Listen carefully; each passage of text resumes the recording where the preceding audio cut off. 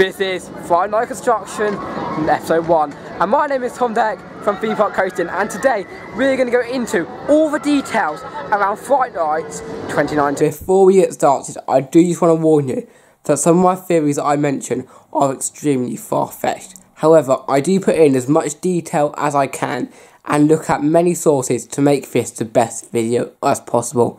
But this best video is all thanks to you guys, because we have almost hit 500 subscribers. So if you are new to this channel and want to see many more Fright Night Construction, make sure to check out the massive red subscribe button, and make sure to as well click that, as well as seeing our social media pages to see live updates as when we find it out. But enough about that, let's find out what mazes there are. Right behind me is platform 15, one of my favourite horror mazes at the park. But is it going to be returning for 2019? And that answer is yes.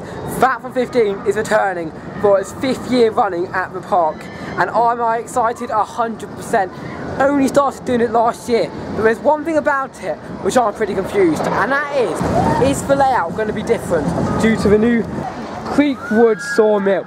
A family business opened in 1889, and the actors we could possibly start seeing inside this event, which is actually inside the Loggers Leap building, and I will be showing some clips of it in 1 second, is this actor here. One of the sawmill actors, and that looks pretty cool. And Thorpe Park Fright Nights, they love the chainsaw. Absolutely, all the events over here has had a chainsaw scene. So could this possibly be the biggest event, which is actually over here on Fright Nights? And with all the great scenery, such as like these pots here, already start getting built. And they got all the wood as well coming in from Derrick, as well as all of the scrap from the Loggers Leap building itself, which shows that Loggers Leap is definitely closing. However, there will be one more chance to head inside that building on the maze. Yes, Living Nightmare, my first ever horror maze, is returning for 2019 Fright Nights, and I am honestly over the moon that this is returning. Such a thrilling attraction. It's been here for roughly 2 years now, and with the summer of Living Nightmare Extreme, the most thrilling horror maze I think I've ever done after platform 15. I am very looking forward to the return of this. However, queues for this are normally quite long, so if you do come over towards Fright Nights 2019 when all this construction is all over, I recommend doing that one first, because it is a very, very good attraction. The third maze which is returning is Blair Witch, one of the mazes that I've actually never done, and I'm very impressed it's coming back this year. However, it doesn't really look like they have started all the work around here, and there's a big gap down there. So is that going to be their building? Are they going to change the layout a little bit? When we head down Monk's Walk next month to film the next episode of this, we will go all around Blair Witch and see what it's going to be like. But as well, there's the exit to platform 15, the second horror maze that I talked about. Let's carry on our journey and see what else there is. Where Angry Birds 4D Experience is now, it's going to become the Screenplay Cinema. Been over here at Fright Nights for 3 years now, and I have never ever experienced it, so I'm very excited this year to head in there. Obviously the rumours that there are actors jump out of you while watching the movie is pretty cool, but I'm a massive wuss for movies, so it's going to be very interesting watching me head on that. Now, that is a good selection of mazes, however there is still 2 left.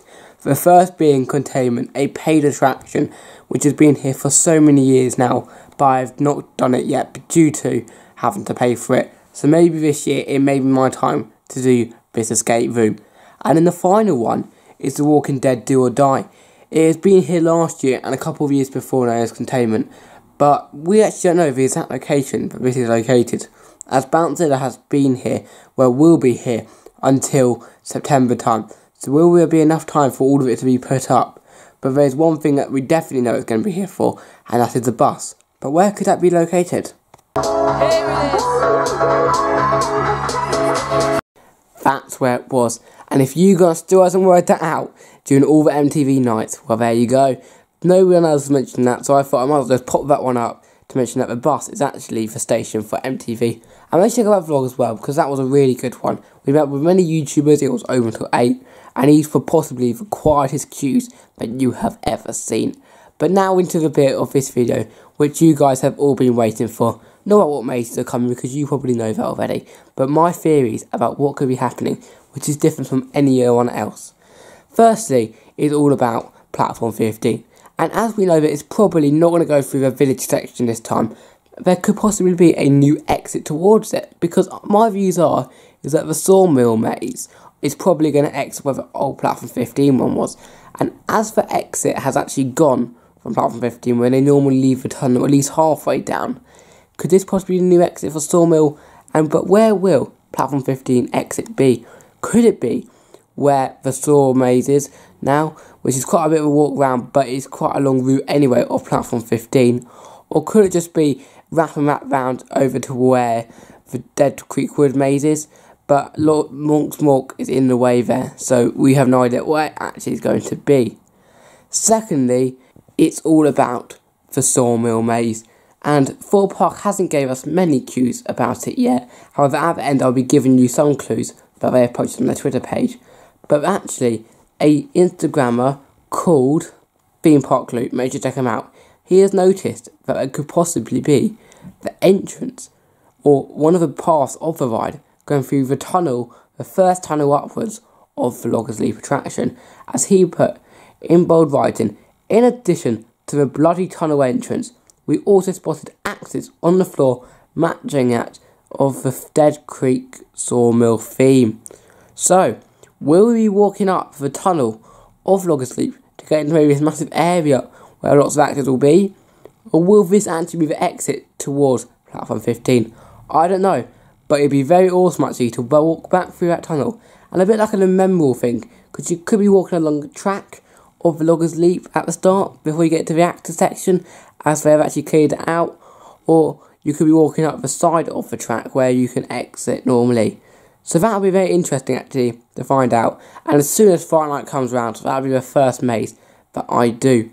But one maze which I definitely won't do, and one maze that I will never do again, is Saw Alive. Let's get into what I have to say about it. This maze behind me is unfortunately not returning for Fright Nights 2019. It has been a classic for over 7 years at the park, but I think this is the time that Saw Alive is going to be on. I've never been in it before, but just God knows what's going to happen to this. The boat as well, used to be on the River Thames, now over here at Thorpe Park, and now closed. The signs have all gone. I think the future for this is very, very sad. Oh my god, recent post from Thorpe Park, which I've just found out, giving you 5 new clues for Fright Nights 2019. So here it is, the page, and then just down here is the 5 clues. Can't see the woods for the trees. The most popular kid at Fright Nights. Scared of the dark. Shop till you drop dead. Fear bites back. Question mark. Stay tuned to our social media to find out more. How exciting actually that is, because that obviously means that there's going to be a lot more here than we think there is. And obviously if this can turn out like 2013's Fright Nights, I'll be extremely excited with all the mazes here and all the sneak peeks. I definitely recommend following Thorpe Park's Twitter page as well as Instagram and Facebook to find out all of these clues about Fright Nights 2019. And as it is only a couple months away, I'm looking forward to doing way more of this construction to find out more. But this marks the end of our Fright Nights video episode 1. I hope you enjoyed. If you did, make sure to like and subscribe to find out more videos about Fright Nights coming soon, as we're going to hopefully have 5 videos all about the construction of Fright Nights. And if any new clues, make sure to comment down below to tell us all about them, because then we can interpret them in the next video. And of course I will give you a shout out if you give us any clues that we don't know already. But this is me, Derrick from Theme Park Coasting, and goodbye.